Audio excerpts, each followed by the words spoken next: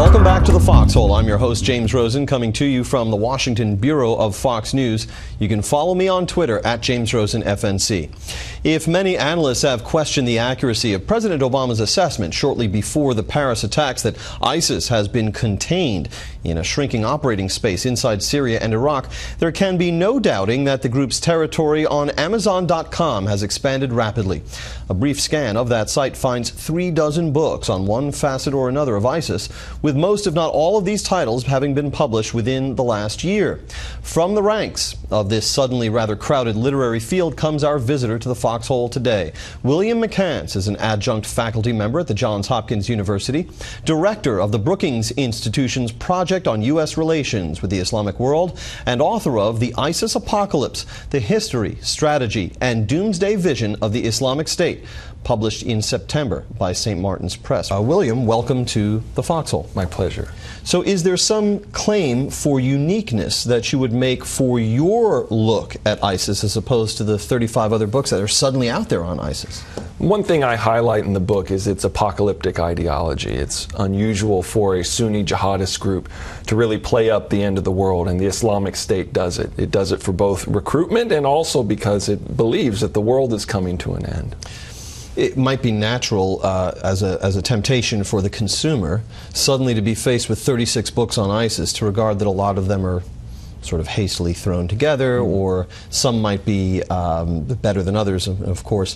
What pronouncements might you make as someone who's now in this field as to the suddenly flourishing literature of ISIS? Is a lot of it good, bad? What do you say about it? As you say, a lot of it was hastily composed, and it's written by people who often don't have a long familiarity with the group. I've been studying it for a decade. I read Arabic, so my account is pretty informed by the primary sources about the organization. One of the things that I think has been most hotly debated about ISIS is the question of its fidelity to the Quran. How much of an outgrowth of the actual explicit teachings of the Quran a group like ISIS really is, or whether in fact it represents a perversion of the Quran. What say you? Well, Islamic scripture is more than the Quran. It's also the words and deeds that are attributed to the founder of Islam, Muhammad. And the Islamic State finds passages in those scriptures that justifies what it wants to do. I mean, Muhammad himself waged a war to establish a state. So there's a lot there to draw on. But I also noticed that they conveniently ignore things that cut against their political program. Like what? For example, Muhammad several times says, don't go after non-combatants, don't kill women and children, and it's certainly something the Islamic State has done because they are waging a brutal kind of insurgency that they think is pretty effective. And where in the Quran or the other scriptures of Islam might a group like ISIS look to find any kind of justification for the killing of innocents? Well, it can point to other places where Muhammad seems to have advocated extreme measures when faced with an overwhelming foe or a setback on the battlefield. But then again, there are other scriptures that offer the argument presentation, and the Islamic State picks and chooses, just as the member of any state faith will pick and choose when trying to understand their faith. I guess all of this is a kind of an elaborate way of posing a more basic question, which is whether the Quran or the other kind of texts of Islam that you might point to beyond the Quran endorse violence in some way that makes Islam itself particularly fertile for jihadi recruitment. Well, there's no question that the Quran and other scriptures endorse violence in the service of religion, but they tend to try and put restrictions on it. The Islamic State tries to find ways around those restrictions because they are inconvenient for the type of insurgency it's trying to wage. So much of its strategic literature offers advice for how to argue around those parts of Scripture that are inconvenient for its project. At various points over the past 2 years or so, the Obama administration has seemed, even to dispassionate observers, to struggle in its rhetorical descriptions of ISIS. At times, for example, we've been told that this is a terrorist group. At other times, we've been told it's an army. right? How do you describe ISIS? Well, first and foremost, it's a government. It has a state that it's established in Syria and Iraq. It's a weak state, but a state nonetheless. It also is waging a number of insurgencies across the Middle East and North Africa. And then finally, it has a terror organization. So it's a hybrid group. And as part of that struggle with rhetoric, at times the Obama administration has seemed to waver on whether it should say explicitly that we're even at war with this group. We seem to have crossed that Rubicon somewhere around September or October of 2014. And just recently I asked the White House Press Secretary, Josh Earnest, if the President conceives of himself as a wartime commander-in-chief by virtue of the battle against ISIS. And Josh told me, amongst a sort of a barrage of other verbiage, that you'd have to ask the President, but certainly such a label could be applied to him with some credibility. So do you discern a kind of grappling with ISIS as a concept unto itself that is somehow inhibiting the Obama administration, A, from properly conceptualizing about ISIS or describing ISIS to the public, and as a further extension, perhaps confronting ISIS? Well, I think internally they've got a pretty good handle on what the organization is now. But for many years they did grapple with it. I mean, there's the famous statement that the President made about it being a JV team. And they believed that the group would collapse under their own extreme weight and you wouldn't have to really mount an effort against it. I think, of course, there's been a growing realization over the past year that more than wishes and dreams are going to be necessary in order to destroy the Islamic State, and the President is putting more muscle behind it as a consequence. You, as an analyst of ISIS and of this presidency, know that the President and his aides have already made it clear that they expect that ISIS will survive in some state or fashion beyond President Obama's term. Right. Right. Beyond January 2017, have you any way of estimating how long ISIS will be with us? Oh, it's going to be with us for a long time.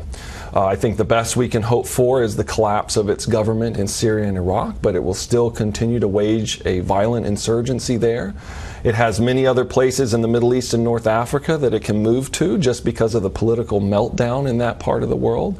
And it has tens of thousands of foreign fighters that it can deploy to build terror cells back at home. So it's going to be with us for a long time. Our visitor to the Foxhole today is William McCants, a former State Department official and Middle East scholar at the Brookings Institution, who is the author of The ISIS Apocalypse, The History, Strategy, and Doomsday Vision of the Islamic State, published in September by St. Martin's Press. What is the Doomsday Vision? Well, the Doomsday Vision is based on early Islamic prophecies of the end times, which say that the world is going to end, and most of the apocalyptic upheavals are actually going to happen in Iraq and Syria. So whenever you have political upheaval in either of those two countries, it invites this apocalyptic interpretation. The Islamic State's own spin on these things is that its state, its so-called caliphate, is a fulfillment of prophecy, that it is God's kingdom on earth reborn, the reemergence of the early Islamic empire, and this is in preparation for the end times. Did the verses or the Quran, whatever you're citing, project some alternate vision beyond ISIS of how the end times might be achieved? Well, this is the challenge with Islamic scripture, is because once you get outside of the Quran, which is pretty vague on these issues, there are thousands of pronouncements on how the end times will go down. Many of them are contradictory. And so Islamic scholars try to parse and reconcile the contradictions, and it's impossible to do. The Islamic State's own reading is that there are going to be a series of caliphs, 5 of them to be precise, and that the last one of them will welcome a Muslim savior who will take the fight to the infidel.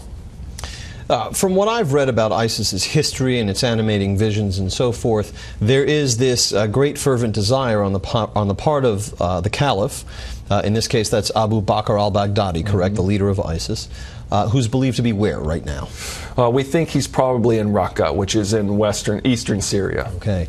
And so he, as the instrument of these prophecies, is said to desire fervently some kind of great military showdown between his forces and the forces of the infidels in the West, and specifically that's supposed to take place, as I understand it, in two different places. One is Dabiq and the other is Rome. Am I correct about those things? Right. Okay. One shall follow the other, correct? Right. And one shall be, the first shall be the kind of near decimation of the true believers, correct? Yes. And the second shall be the final victory at Rome of ISIS. Am I correct about all these things? Okay.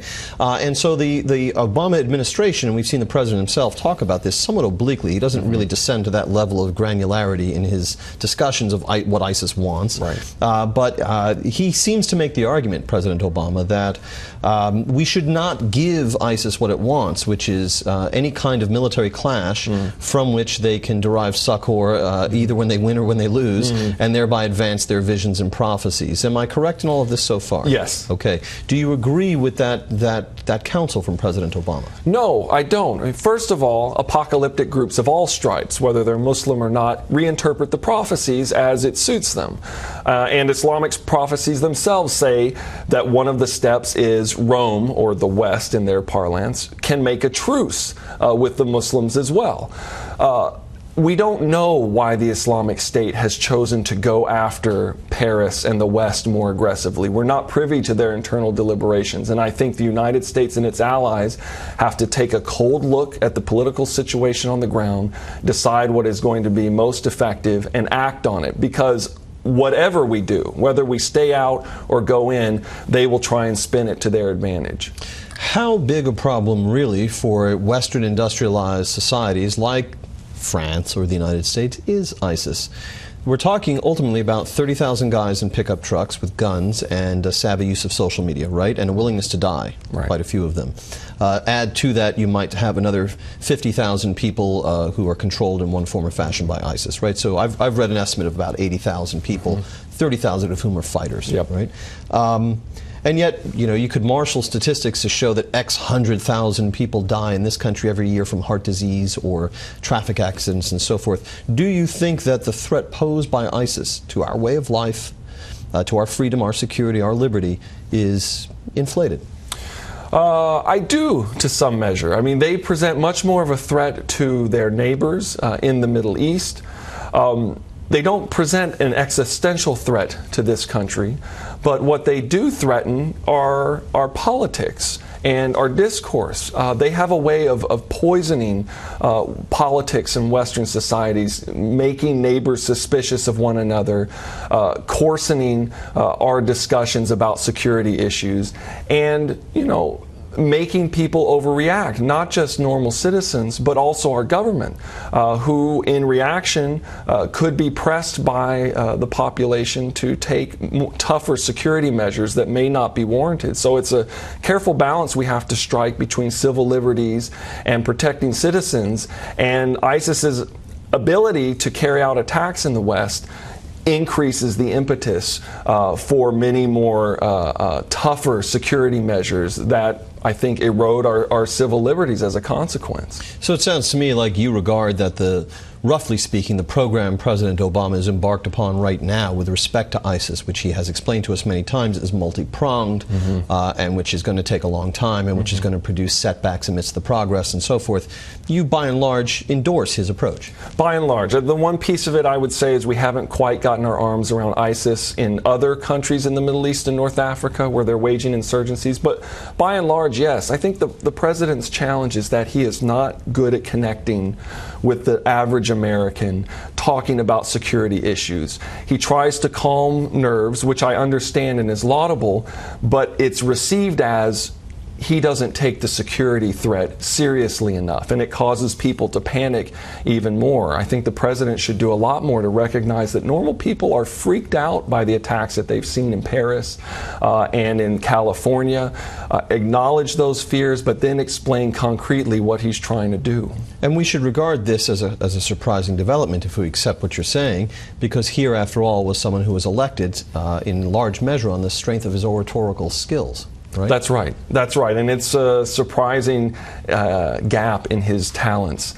He's able to connect with soaring oratory, especially if it's on a lofty subject. But when it comes to security matters, he almost sounds like a dour professor, and he has a tough time connecting with the average American who is scared by what they're seeing on their television. And let's face it, it wasn't all that long ago that the president stated publicly, we don't yet have a strategy.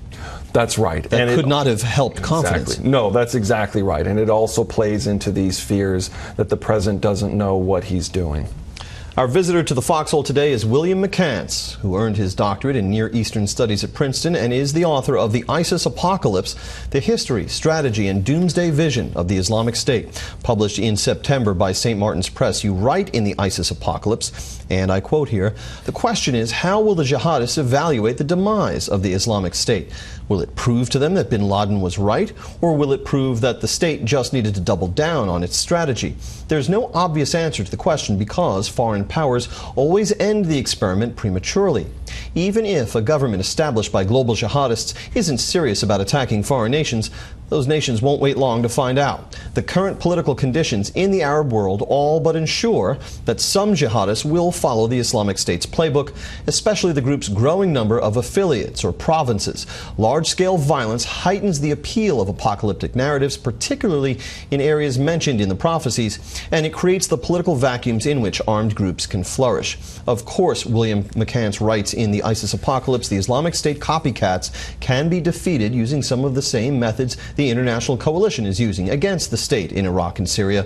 But the Islamic State has demonstrated that a modern caliphate is possible, that doomsday pronouncements and extreme violence attract bloodthirsty recruits, and that cutting out the hearts and minds of a population can subdue them faster than trying to win them over. This may not be bin Laden's jihad, but it's a formula future jihadists will find hard to resist. That from pages 158, 159 of the ISIS Apocalypse. And so one cannot assume that you mean to argue that the United States or its coalition partners should allow ISIS to grow a little bit, the Islamic State to grow a little bit longer before finding out whether it would be a suitable model for future jihadists, right? So what are you advocating there exactly? Well, we have to go in and get rid of it wherever it threatens our core interests. I mean, some of these Islamic State affiliates should not rank very high in our order of threats, but some of them do rank quite high, and the one in Syria and Iraq is the most worrisome because they threaten some of our major allies, in particular Saudi Arabia and Jordan, and they have a war chest of $2 billion that they can use to spend to fund global terror attacks abroad. They simply can't be allowed to have that kind of safe haven. I guess my worry is that given the instability in the Middle East and North Africa, there's just so many more places for them to go. And all of these conflicts in the area are very difficult to solve. We think Syria and Iraq is complicated. Libya is equally complicated. So I gather that you regard that simply leveling Raqqa, which is the headquarters of ISIS inside Syria, would not eliminate for us the ISIS problem.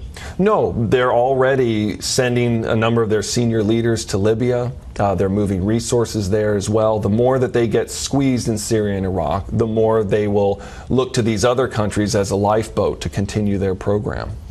I ask this simply by way of completeness, but in the writing of this book, did you have any opportunity to correspond with or otherwise interact with any actual members of ISIS? Well, they yell at me a lot on Twitter. I try to avoid them, and I relied a lot on Arab journalists and our own American journalists who have been doing some amazing work in the region, as well as archival documents, captured documents that the United States has found over the past decade.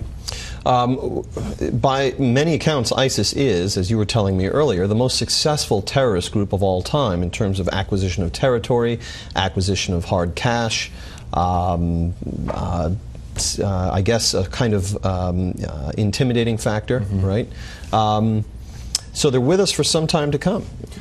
They are. And the political situation in Syria and Iraq does not go in our favor. I mean, the destruction of the Islamic State in Syria and Iraq is a top priority for the United States, but none of our allies in the region. They are all preoccupied with other things. And so we're pretty limited in what we can do until everybody is moving in the same direction. Is it fair to say that ISIS is waging asymmetric warfare against the United States and its allies? Absolutely. And the attacks that you saw in Paris, and other coordinated attacks we'll see in the future is a response to the U.S. and the Allies bombing the Islamic State. They built the apparatus for carrying out these attacks as a way to deter and take revenge on the countries that were bombing it. But again, if they welcome some kind of apocalyptic showdown, which they may even lose the first round of, are they really seeking to deter militaristic acts against them, such as our commander-in-chief might order, or are they welcoming of it? Are they trying to provoke further such demonstrations? Boy, it is hard to say, because from their propaganda they have said both things. On the one hand, it's a deterrent. On the other hand, it's a provocation. And I will note that Al-Qaeda itself viewed the 9/11 attacks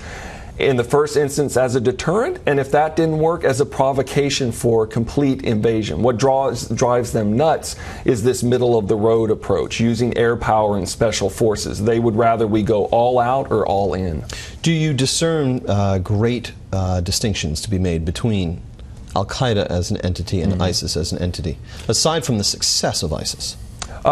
Look, the way that they view the infidel West, no, they are exactly the same. They both want to carry out attacks in the West against the non-believers. But in the Muslim world, they make finer distinctions. Al-Qaeda in particular is trying to build a broad-based movement in the Muslim world. Not very successful, but that's their attempt. The Islamic State is different. It is trying to polarize Muslim popular opinion and recruit from the extreme minority. You made reference to that term, the Muslim world, right? And which is a shorthand and recognized here as such. But as we both know, the Muslim world is not monolithic.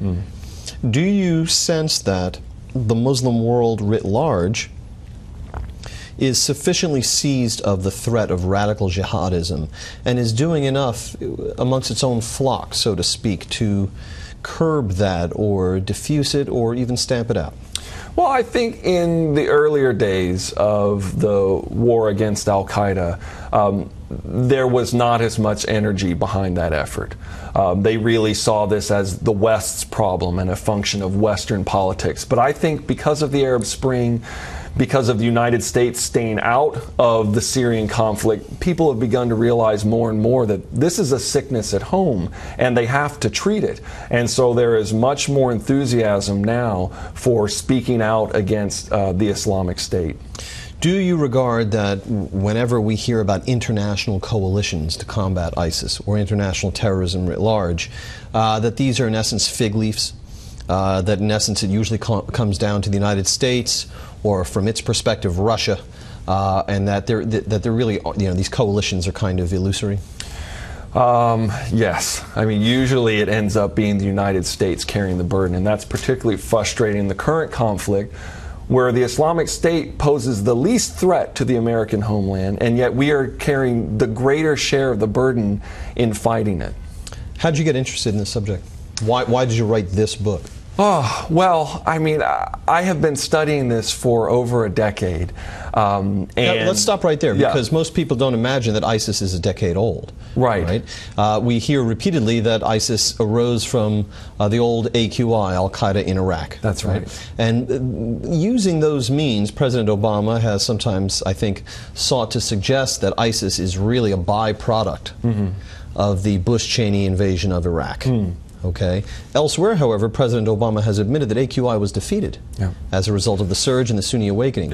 So if AQI was defeated, it stands to reason that ISIS, the rise of ISIS, is something that is properly attributed to President Obama's tenure. ISIS thrives on a political vacuum. President Bush created a political vacuum when he invaded, and he disbanded the military and the intelligence apparatus. President Obama created a vacuum when he drew down American forces from Iraq. ISIS was able to grow as a consequence of both. And so anyway, when you say that you've been studying this for 10 years, are you telling us ISIS is 10 years old? Yeah, the founding of the Islamic State goes back to 2006, and as you said, their forerunner was Al-Qaeda in Iraq. So they've been around for a while. I've read that in proclaiming a caliphate, which was a very bold move that I've read Osama bin Laden would never have even dreamt of doing, that Al-Qaeda and bin Laden saw the struggle as being a much longer one, right?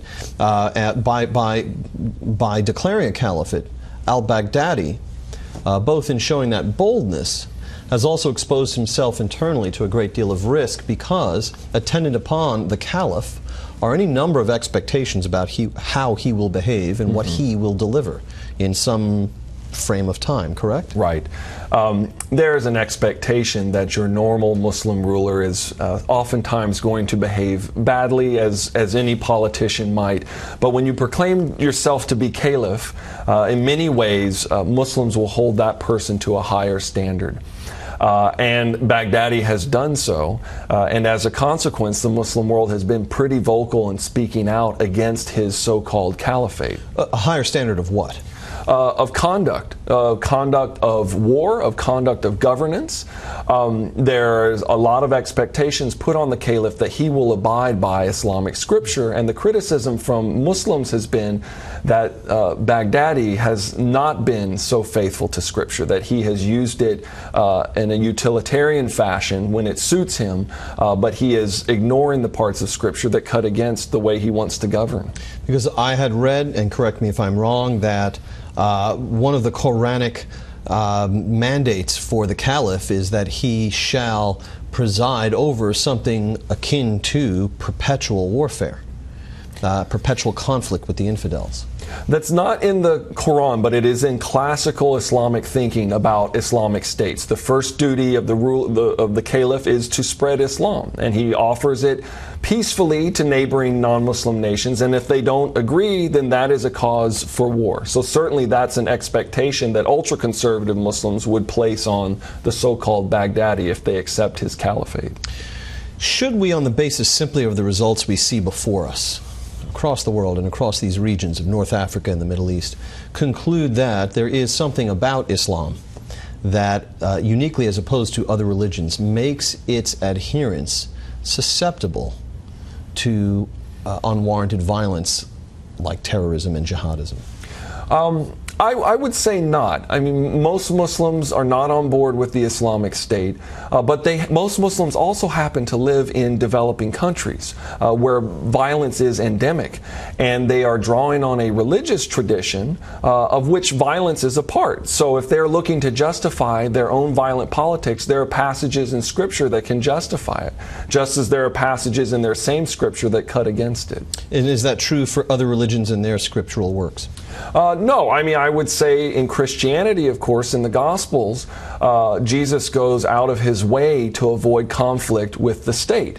In Judaism, however, you have a much closer analogy with Islam. In Deuteronomy, Leviticus, and so forth, violence is very much a part of establishing a religious state.